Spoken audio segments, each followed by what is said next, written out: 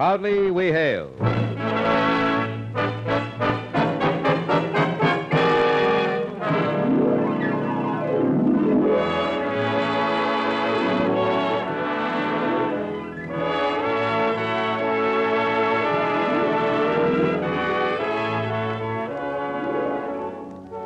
From New York City, where the American stage begins, here is another program with a cast of outstanding players. Public service time has been made available by this station for your Army and your Air Force to bring you this story, as proudly we hail Lieutenant Fay Adams, United States Army.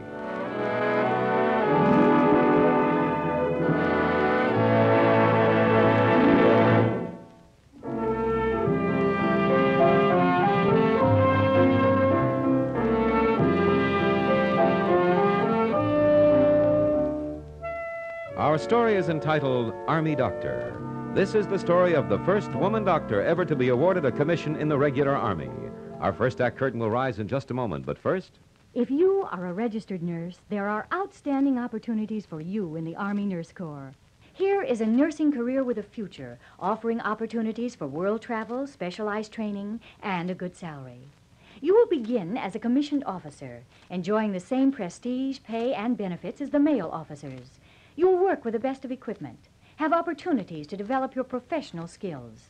In addition, you will enjoy a 30-day vacation each year with pay. But most important of all, you will be doing your country a vital service. Act now. Find out if you are qualified to serve as an Army nurse. Write to the Surgeon General, U.S. Army Nurse Corps, Washington 25, D.C. Write today. Your country needs you. And now your Army and your Air Force present the Proudly We Hail production, Army Doctor.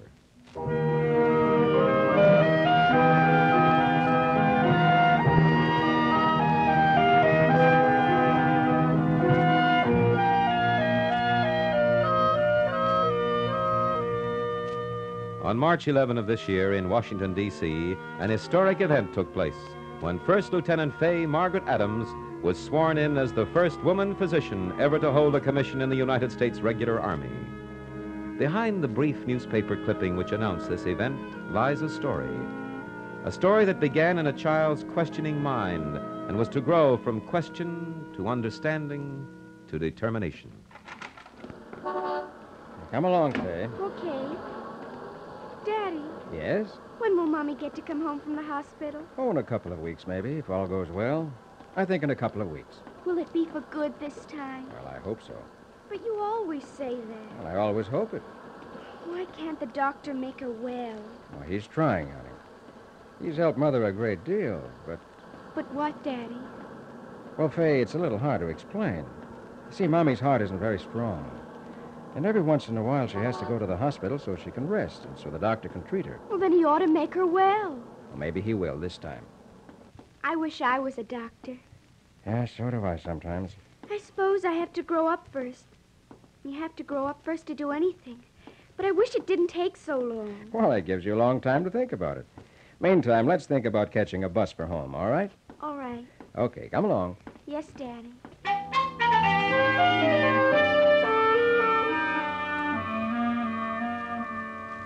When you're 10 years old, you can wish to be a lot of things. A doctor, a fireman, a movie actress, the president of a bank. One day it's one thing, and the next day it's another with most children.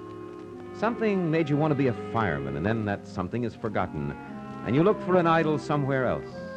But in the case of Fay Adams, there was no chance of the something that made her want to be a doctor to be forgotten. Fay's mother suffered from a rheumatic heart. From the time that Fay was 7 until she was 17, her mother was hospitalized frequently, and the doctor came so regularly to the house that he was almost like a member of the family. A childish curiosity about a mother's heart, about people being sick, and why couldn't the doctor make her mother well, grew gradually into an understanding and a desire. I'll stop by again in the morning. If she isn't any better, then I think we ought to put her back in the hospital. It'll be easier all the way around for everybody. Whatever you think best, Doctor. Dad, Well, Fay, don't you think you ought to be in bed? I was waiting for you. Dr. Henry's mother any better? A little. Not as much as I'd like to see, but she's resting comfortably. Will she ever get really well? We hope so, Fay. That's what we're working toward. We're doing all we can. Oh, get my coat for me, will you, Fay, while I wash up? That's a girl. Dad, Yes, honey. What is it? Dad, will I get to go to college next year? Why, I don't know, Puss. You want to? Yes, very much. Why do you want to? Because I decided it a long time ago. I want to be a doctor. Well, there ought to be a way of working it out, I think. Oh, Dad, I was hoping you'd say that. I'm so glad. Now, wait a minute, Fay. It isn't just as easy as all that. There's the question of money, you know. I think I can get a scholarship, but scholarships only pay tuition. I'd have to pay my own room and board. That's why I asked you if you thought I could go. Well, now, I'll tell you what, honey. You look into this scholarship business and find out how much it's going to cost for room and board, and then we'll talk some more about it. And I think maybe we'll be able to swing it if you can get your tuition paid for. Oh, wonderful. Oh, Dr. Henry, I have your coat here. Oh, thanks. Thanks, Fay. Well, I gave your father a new prescription to have filled. You'll see to it that your mother takes it along with the other medicine? Yes, of course. Well, that's fine. You're a good nurse, Fay. You've been a big help to us all. Dr. Henry, I was just talking to Dad about going to college next fall. Oh, you're planning to go. That's fine, Fay. I want to be a doctor. Do you think I can? A doctor? Well, I don't see why not. If you're willing to work hard, it's hard work being a doctor, Fay. I know, but I think it's worth it. I've watched you and the other doctors with Mother for so long. A long time ago, I decided that if I could spend my life helping sick people get well, I'd be very happy. I guess that sounded a little high-flown, but I didn't mean it to. No. No, it didn't sound high-flown, Fay. You have to have the desire to cure sickness, to see you through the long years of study, the long years after that. When I was a boy, I said just about what you've said. I wanted to make sick people well. That's what doctors did, so I wanted to be a doctor. I still have that same desire. It's that desire that sees you through the long days, the long nights, the discouragements, the heartbreak, the feeling of inadequacy that hits you time and time again. Good luck, Fay. You go to school and work hard. And make your goal a goal to win.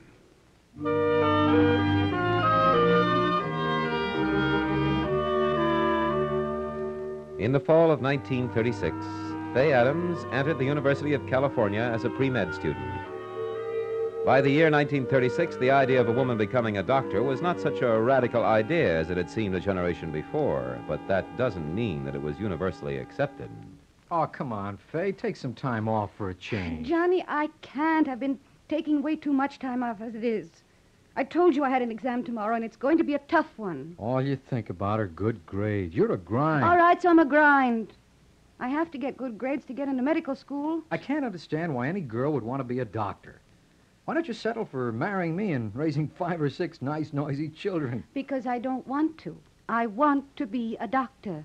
All right, so be a doctor. That doesn't say you can't knock off tonight and go to a movie. But I already told you I can't. I've got to study for that exam. Okay, if that's the way you want it. But I guess you'd better count me out from now on, then. Why, Johnny, I already have. A long time ago.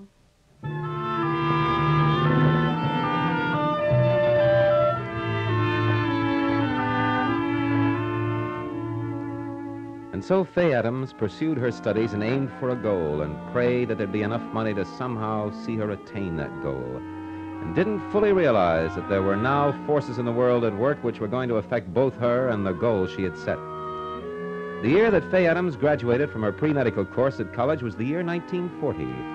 A large part of the free world was at war defending its freedom. America was watching and waiting uneasily for the time and the place to come that would find us defending our freedom, too. But the war hadn't really touched us yet. The problems of the rest of the world had not yet become our problem in the fullest sense. And to Fay Adams, who wanted to be a doctor, who had dreamed of it and planned for it and worked and studied for it, there was a final, important question to be answered. A question more important to her right then than the problems of a world across the sea. Oh, here's a letter that came for you, Fay. Oh, thanks, Dad. Oh, it's the letter I've been waiting for. Dad, do you suppose...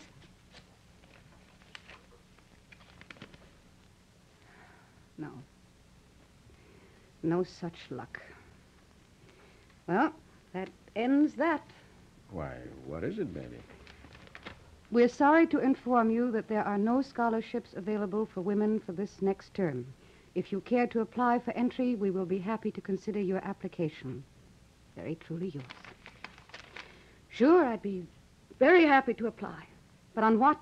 Oh, Fay, I'm sorry. Oh, Dad, it's not your fault. After all, I can't expect you to be able to put out several $1,000s for medical school just like that. It's just that I've worked so hard for it. I've wanted it so much. I've got the grades it takes. Besides, I guess I'm just not a very good sport. Now, there, honey. Now, don't cry. Something will come along. It'll work out. Maybe you can get a job for a while. And then, when I've saved up enough money, by the time I'm 50 and have forgotten everything I ever learned, then I can go to med school. I'm sorry, Dad. Just leave me alone for a while. Be all right when I get used to it.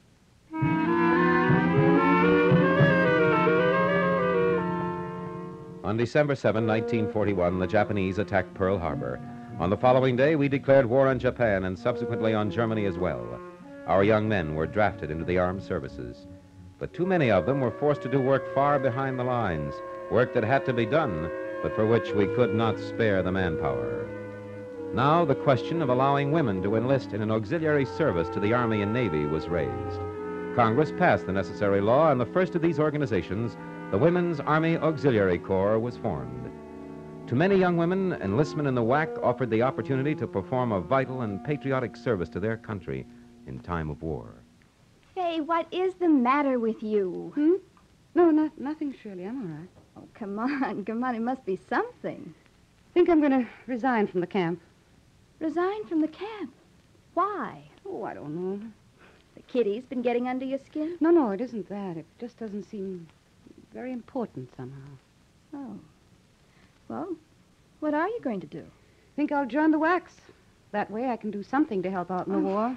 For heaven's sake, how do you like that? What's the matter? Is something wrong about it? Nothing at all. Why are you laughing? Because I was just about ready to do exactly the same thing myself. That's what I was starting to tell you, except you weren't listening. Well, come on then. Let's get going.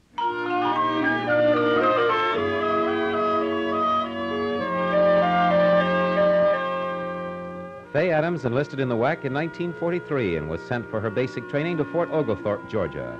After completing basic training, she was to be assigned to a job.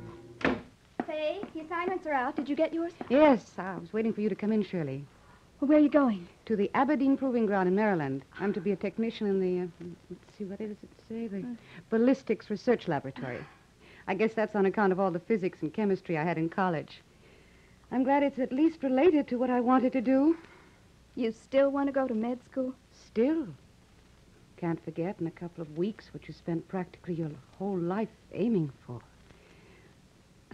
But you didn't tell me where you're going, Shirley. Washington, to the Pentagon. Well, that's close by. Maybe we'll be able to get together sometime. Oh, we sure will. Fay, are you glad you did it? Did what? You mean join the WACs? Yes. It's the best thing that's happened to me in the last 3 years.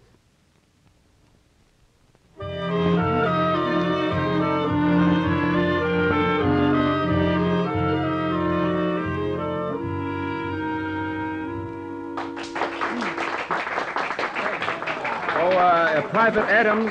Yes, sir.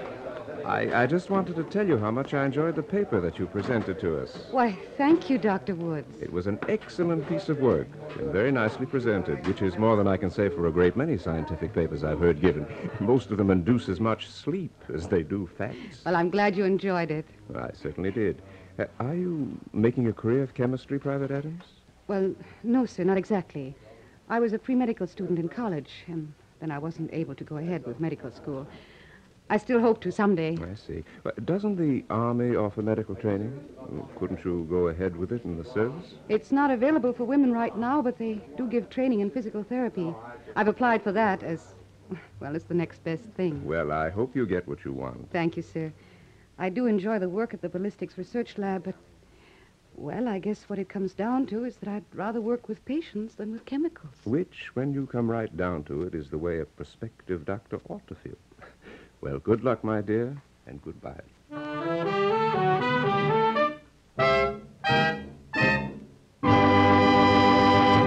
You are listening to the Proudly We Hail production, Army Doctor. We'll return in just a moment for the second act. Here's a message to young women with college degrees in physical education or the biological sciences. You may be eligible for a commission as a physical therapist in the Women's Medical Specialist Corps. Receive all the benefits of a second lieutenant while you attend the Army Special Physical Therapy course. Write the Surgeon General, Department of the Army, Washington 25, D.C. You are listening to Proudly We Hail, and now we present the second act of Army Doctor.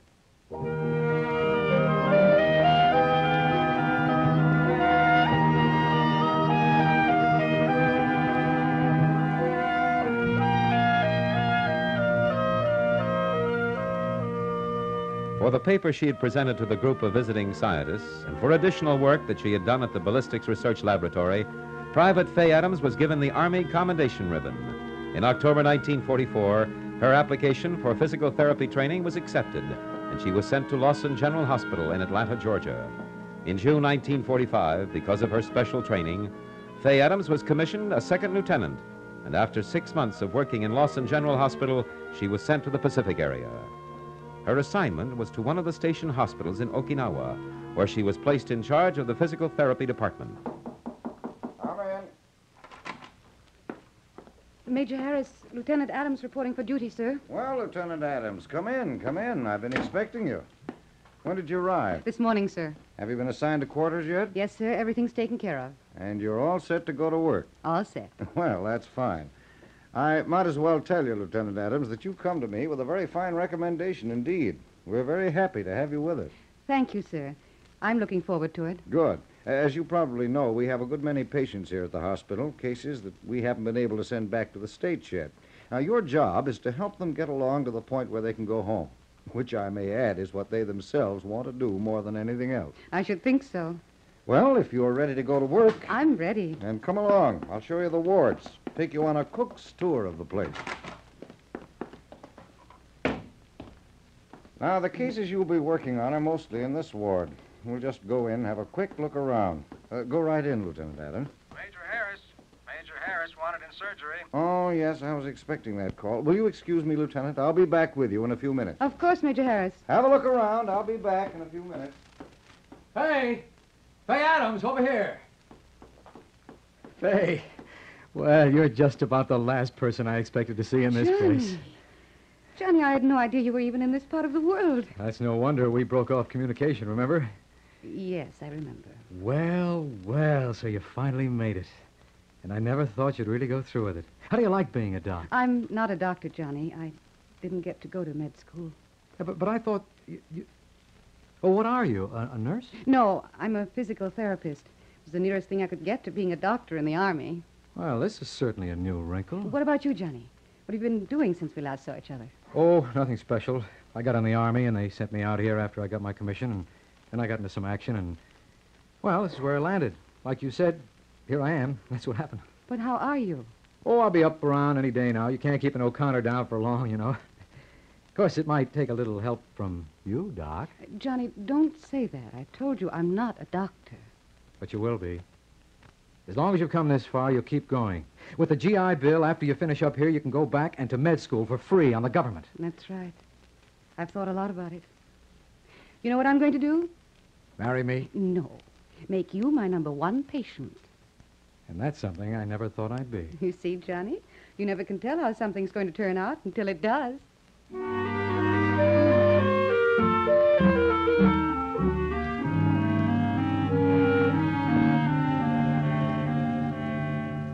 Faye Adams served for 14 months in the Pacific area as a physical therapist. She'd arrived there in December 1945, 4 months after the end of the war. But though the world was at peace, the business of national defense was going on, and current legislation was pointed toward permanent integration of all of the women's services of the Army. For many years, women had been able to choose business and professional careers. Now, still another outlet was opened up to them, the career of national defense. It was a career that seriously interested Lieutenant Fay Adams.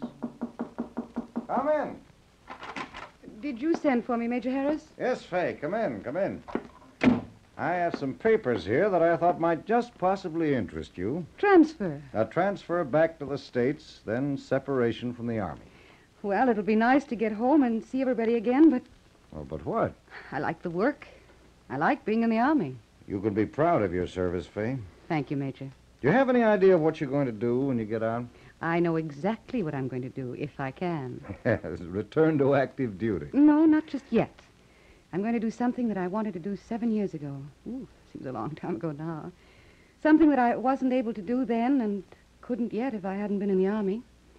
I'm going to go on to medical school, if I still remember enough so they'll take me. Good girl. I was hoping you'd say that. You'll remember enough. Look at all you've been doing here. You'll be way ahead of the rest of the class. Major Harris, I want you to know how much I appreciate all you've done for me in that line. Letting me go on board rounds and sit in on your conferences and explaining things to me. It's going to be a big help to me. Well, we were only too glad to help, Fay. How long have you been in the service now altogether? 4 years by the time I get out, probably. Oh, and the GI Bill will see you all the way through med school. Yes, and then... And then what? Then I think I'll try to get back into the Army as a doctor. Well, in that case, I won't say goodbye. I'll see you around, Doc. Yes, sir.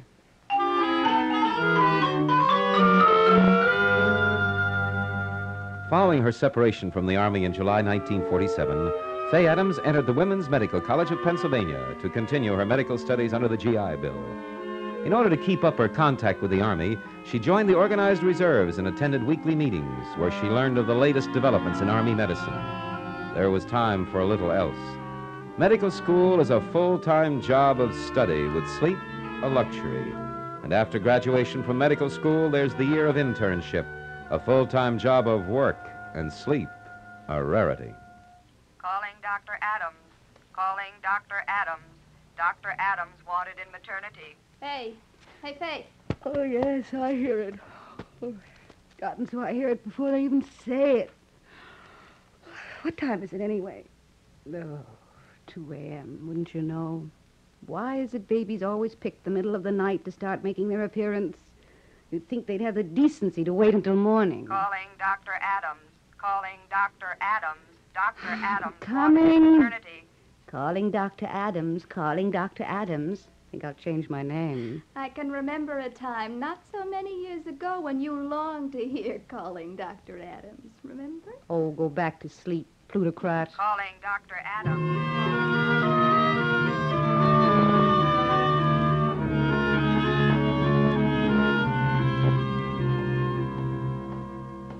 Mrs. Watkins, I'm Dr. Adams. I'll be taking care of you. Oh, Doctor, I'm sorry to take on this way, but I'm so terribly frightened. You mustn't be. Everything will be all right. But the last time when I had my little girl, I don't know if I can face it again. Of course you can. It'll be much easier this time. You'll see. They say you always forget how bad it was. But I haven't. I wish I could have. Last time is all over and done with. This time it won't be nearly so bad. You won't go away.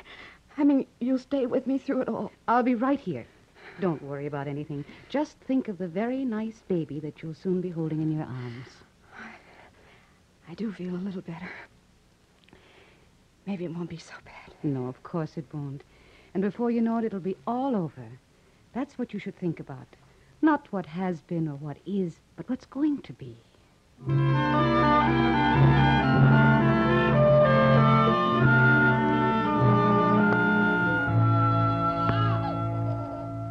Mrs. Watkins. Yes. Yes, Doctor. Would you like to hold your son just for a minute? Oh. A boy? We wanted a boy. Edward, we're going to call him. Isn't that a nice name? Very nice. Does Fred know? Did you tell him? He's waiting for you down in your room. Now, if you'll let the nurse take the baby. Oh.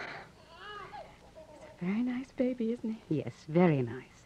And you were a very nice patient. Wasn't so bad now, was it? No. Dr. Adams. Yes, Mrs. Watkins. I want to tell you. You saw the medal that I wear around my neck. Yes? It's a miraculous medal. When I was so frightened before, I prayed. I prayed for a miracle.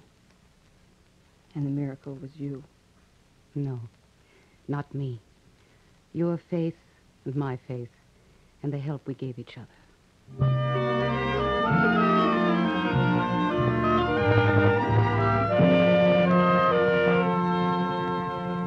When she completed her internship, Faye Adams volunteered for a year of active duty as a reserve medical officer, and a few months later made application for a commission in the regular Army, an application made possible by legislation enacted by the 82nd Congress, authorizing women doctors to hold regular Army commissions. On March 11, 1953, a commission was granted. I, Faye Margaret Adams, having been appointed an officer in the Army of the United States in the grade of First Lieutenant, do solemnly swear that I will support and defend the Constitution of the United States against all enemies, foreign and domestic, that I will bear true faith and allegiance to the same, that I take this obligation freely without any mental reservation or purpose of evasion, and that I will well and faithfully discharge the duties of the office upon which I am about to enter. So help me God. And thus Lieutenant Faye Adams became the first woman doctor in the regular Army of the United States. It was an event conceived in the belief that women are equal to men in capability and service. It was an event foreshadowed in 2 world wars that freedom cannot survive unless it is continually defended, and that the defenders of America's freedom be cared for by the best in medicine and medical personnel.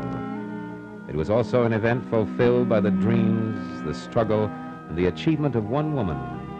This has been, in essence, her story, but it could be the story of any woman, and it will soon be the story of many women.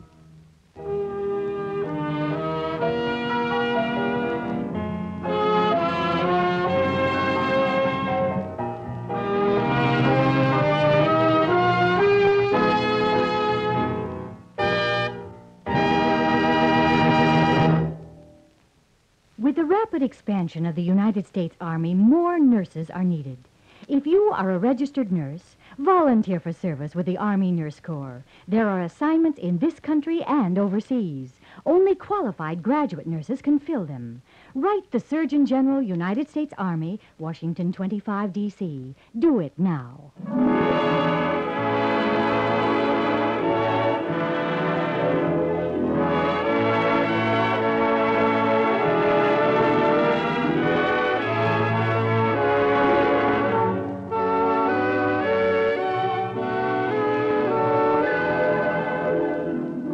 This has been another program on Proudly We Hail, presented transcribed in cooperation with this station.